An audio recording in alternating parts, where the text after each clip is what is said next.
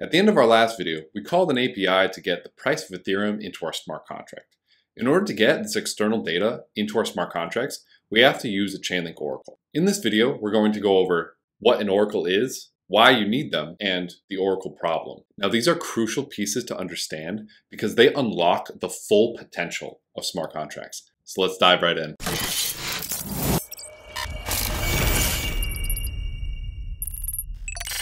When a transaction occurs on the blockchain, it needs to be validated by every other node in the blockchain so that they can all agree. We can see when we send $5 from Bob to Alice, we can simply subtract 5 from Bob's wallet and add 5 to Alice's wallet.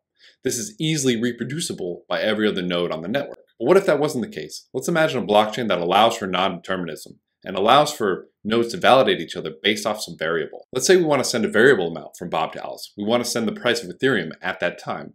So we have our node call an API to get the price of Ethereum, send it over to Alice. Now, when every other node goes to validate this transaction, they too have to call this API. But what happens now? If we call this API even an instant later, the API could be changed, updated, hacked, or just depreciated. And now all the other nodes are going to get a different result and not be able to validate and be in the same state as the first node.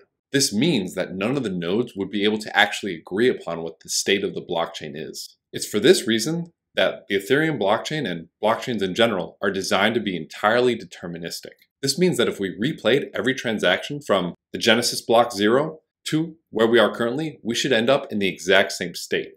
If we add API calls to these transactions, we're going to end up in wildly different states, and no node is going to be able to have consensus with what the actual state of the blockchain is. In blockchain, the mechanism for agreeing upon a data value is called consensus. And determinism is really important so that nodes can come to this consensus. You might have heard of some of them like proof of work with Nakamoto consensus or proof of stake or any others out there as well. Consensus is one of the key ingredients that makes blockchain work in the first place. Now, at the same time, we need blockchain and we need smart contracts to be able to connect to the outside world and connect to APIs so that we can do more interesting things. We need to get the price of Ethereum and other cryptocurrencies so we can do anything in DeFi. We need to get weather data so we can have decentralized farmer insurance contracts. We need this data to use blockchain for the pinnacle of its purpose. So how do we bridge the world with this constraint? Enter oracles. An oracle is any device or entity that connects deterministic blockchains with real-world off-chain external data. The way they work is these oracles actually enter data on the blockchain through an external transaction. This way, we can guarantee that the blockchain has all the information it needs to verify itself. So instead of calling an API, an off-chain oracle will actually get the API and then report it on-chain in a transaction. That way, there's no API calling in the Ethereum or blockchain virtual machine itself. This is why oracles are known as blockchain middleware, as they bridge the blockchain world to the real world. Seems simple enough though, but there's a big problem with this. It's commonly referred to as the oracle problem. Let's take a quick step back and remember why we're building on blockchain in the first place. A huge reason for smart contracts is decentrality. However, data has to come from somewhere. If we import data onto a decentralized blockchain through a centralized or single API, node, or source, we are now essentially removing one of the main benefits that blockchain has in the first place. A centralized oracle or data source means that that single oracle or data source now has control over the entire execution of your smart contract. And your smart contract is now no better than a regular contract. Even if the centralized oracle has the best intentions, we've seen cases where oracles are hacked and catastrophe has ensued. The oracle problem can be defined as these two pieces combined. Number one, blockchains themselves can't access external data.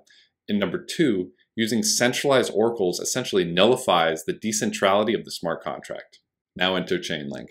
Chainlink solves both of these issues and is the standard for decentralized oracles. Chainlink is a framework for choosing your decentralized network of nodes and data providers to enable your smart contract to reach their fullest potential. Chainlink also has a number of other functionalities that you can find out more by going through the docs or following along with these tutorials. With Chainlink, we are leveraging the same reliable decentralized infrastructural concept that makes blockchain work. If any nodes or API sources are deleted, hacked, or depreciated, the decentrality of the network will allow it to carry on, and your smart contracts will be safe, secure, and reliable. Links in the description will describe even more detail about the oracle problem and how Chainlink solves it.